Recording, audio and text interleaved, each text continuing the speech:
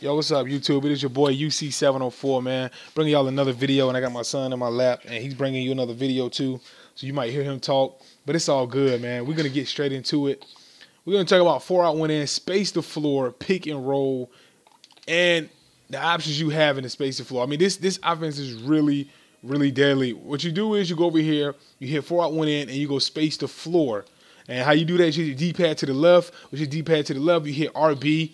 On PS4, that would be R1, and you change it like so. Now, to run this effectively, you need a big man that can actually rebound really good. I mean, it's cool to run a 4 out, 1 in with a stretch 4 that's actually a power forward, but it's kind of better to run it with a small forward that's actually, a tweeter in between power forward, small forward, and actually can hit the 3 really good. Not a power forward that's have like a 73-pointer because it kind of could hurt you.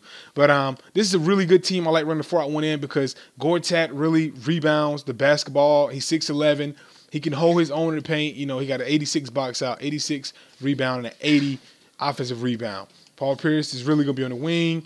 Now, like I said, on defense, it could hurt you. But on offense, I mean, you have so many options. And that's the lineup we're going to run. Just make sure you have a good center and a stretch forward that can actually shoot the 3 consistent, not really a power forward that can hit the 3, every now and then. So when you see how open the court is, and look how you get right up under the basket, and it's 4 out, 1 in. I mean, the court is so spaced. And if you really have a dominant center, maybe like Dwight Howard or, somebody like that, you can really dominate with him in the paint by himself. And you see this pick and roll like I done, hold the left trigger. As soon as I get ready to pass, I hold the right trigger at the same time. There'll be L2, R2, boom, roll. The roll man seems like he get one of the two. It's either the ball handler or the roll man is going to be wide open. And you just make a decision.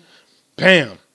Wide up under the paint, Paul Pierce can light it up at the power forward. I really like him better at the 4. Now, you could choose what kind of personnel you want, but I always like my 3 to be very athletic. So I got Otto Porter. He's not really, LeBron James type athletic, but he will dunk and he can finish and he can catch oops. You want that. You don't want Paul Pierce really at the 3 when you're doing a 4 out, 1 in because when you run in transition, he's not going to really help you cut into the basket or going to the basket. He's not going to finish strong in the paint. So, boom. As you can see, the guy wide open Pierce gets.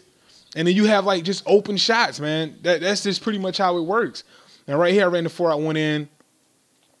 I actually should have hesitated because Otto Porter, not hesitated, but I should have icon passed to Paul Pierce. And what I messed up at is I direction pass, and I may stick it through to Bradley Beal first. But you want an icon pass to that wide open guy. Every time you roll, you pick and roll, somebody's going to be wide open for a 3. This absolutely destroys zone defense. So we're going to come down again, and I'm going to show you. This time I'm going to icon pass. I really want Gortat to come give me that pick. Once he can give me the pick, when you roll off, look at Otto Porter, wide open in the corner. All you got to do, make the jump shot. Somebody is going to be open every time unless, they're locking up the denying ball. They're going to defensive set and hard hedge and do those type of things. And then you can get fancy with it. You always don't have to pass to the point guard. You got a point guard like John Wall that's so dynamic and score so many ways. His mid-range is pretty much automatic in 2K on ranked games. And he can finish really strong in the paint. So, keep that in mind. Attack the basket with Wall. And like I said, Gortat is going to handle his own in the paint. You really want a really good center when you run the 4 out, 1 in to protect the paint. So we're going to come down again. Now you can do the pick and fade. You don't even have to drive all the way because your power forward can fade back. That still open up more space. Now you can ISO at the top. Take him off the dribble. And you can hit it with that little nice spin jumper, man. Easy as that. I actually missed it, but I really love the spin jumper with Paul Pierce.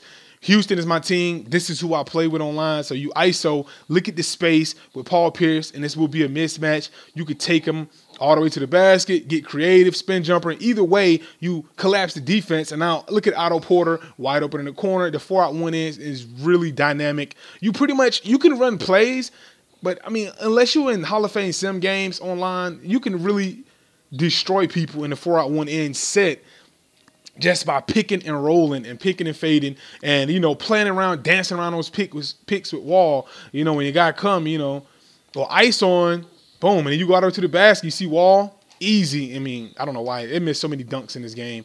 I don't know why he missed that, but boom, look at his roll. Now, when you look at this, look at how the defense collapsed and look at Paul Pierce wide open in the corner. That's an easy pass out. I don't know why Otto Porter was running through right there. I put space to floor so guys actually won't cut.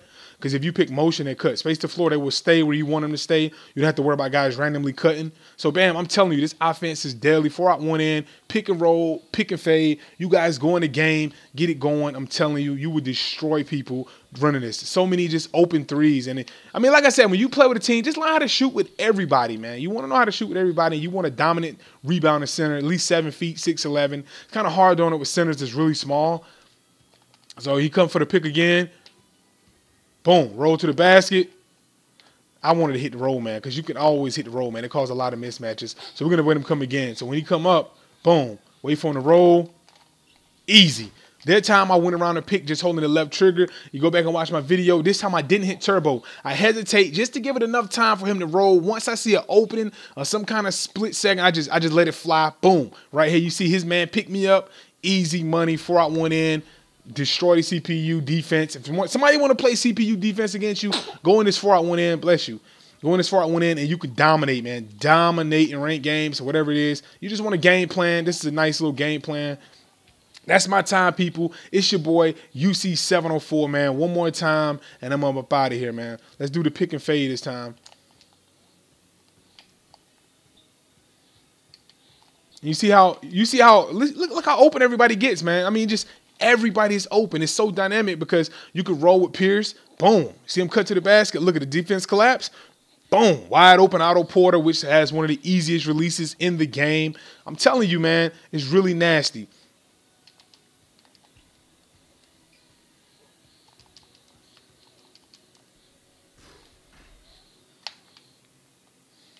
And also, you can also do icon pick and rolls with anybody on the team. Say if you want Bradley Beal to pick and fade right here, boom. You see that right there? And then he just fade back.